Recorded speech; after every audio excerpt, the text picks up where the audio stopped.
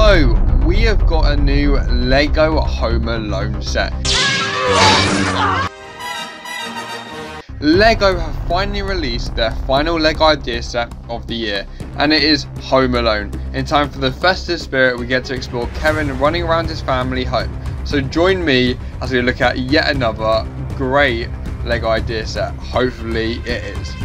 Lego have decided to recreate a Lego Home Alone set and choose that as the Lego idea set. So whilst I say it was a really good option at the time, I have some major issues with this set. It's a very good set, but I have a few issues with it, so let's get into it.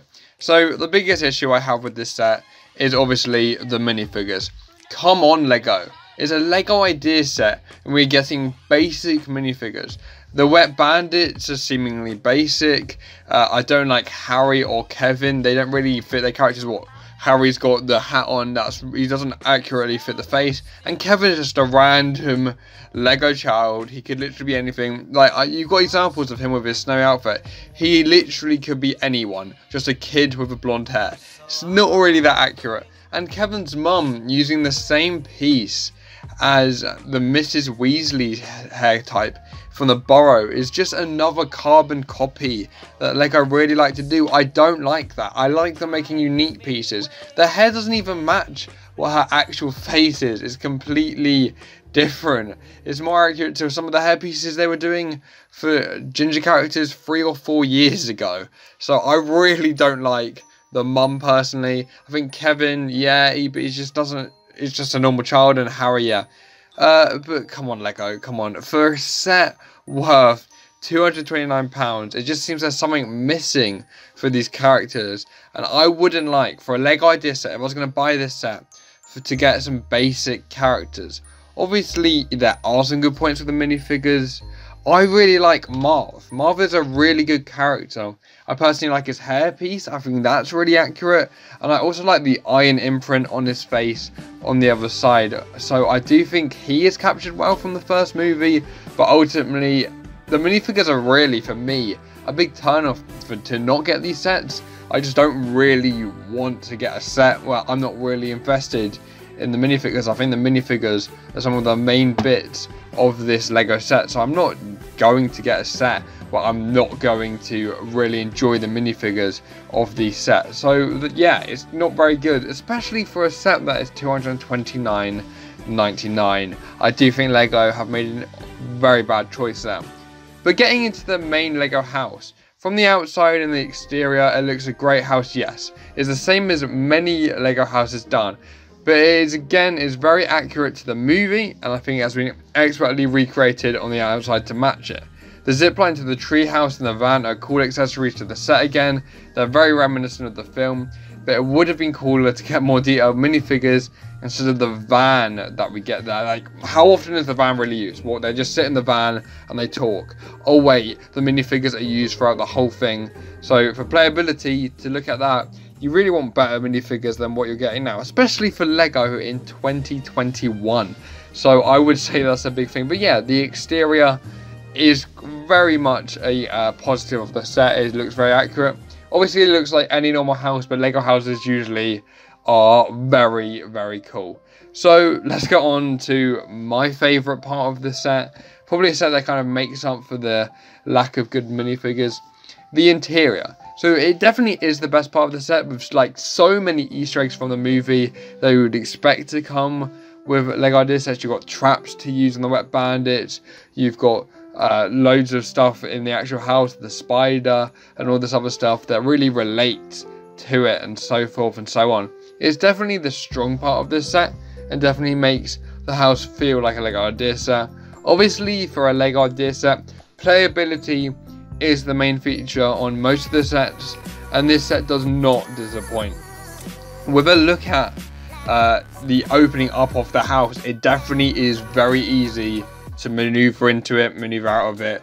It definitely makes it a really, really good set. So yeah, I really think that the set has done really well with playability, but that's kind of what's expected, if I'm totally honest. I think that playability has to be a major feature in the set. So Probably some of the accurate things of the house you got from the basement, from the fireplace, masking that big Christmas party that can't turn away the wet bands for a little bit.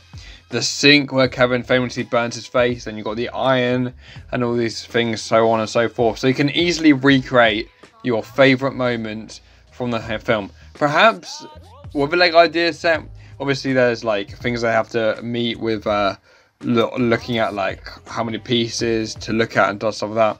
Perhaps it could be expanded on further, and again I do want to question the £229.99 price tag.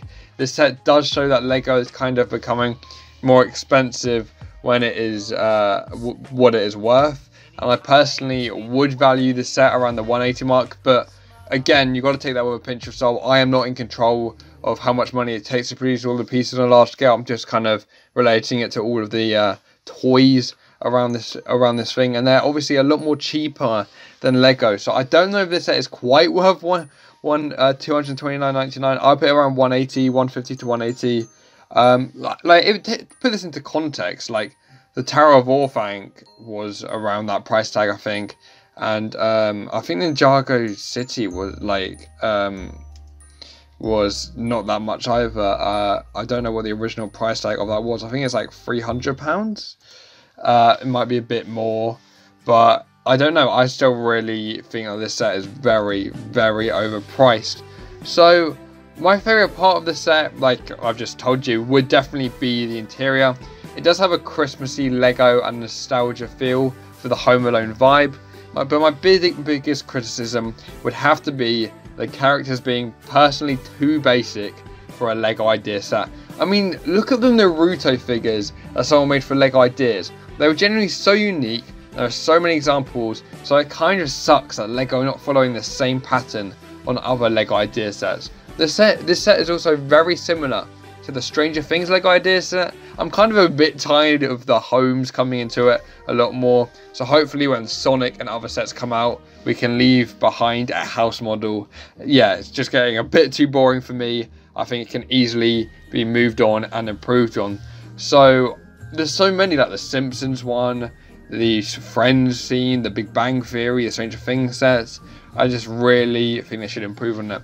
I do like this set, but I can tell you that this set will not be high up on my list for me to purchase at this current point. You guys know I want to keep it real with you. I just think this set is a bit too weak, a bit too expensive, and I'm personally not going to buy a set where I don't agree with the minifigures.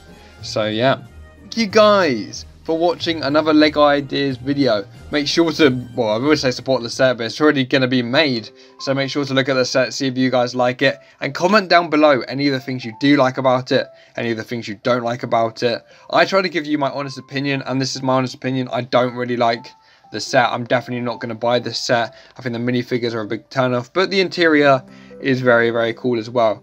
Make sure you join my Discord, make sure you follow me on Twitter, make sure you subscribe and like. I've got some big plans coming for some video game LEGO content that will be coming in the future. I'm not sure when. It might be tomorrow, it might be next week, it might be next month. But I am trying to improve my content, so there will be some LEGO Star Wars The Complete Saga content coming before the release of LEGO Skywalker Saga. So thank you guys for watching, and I'll see you in the next one. Peace.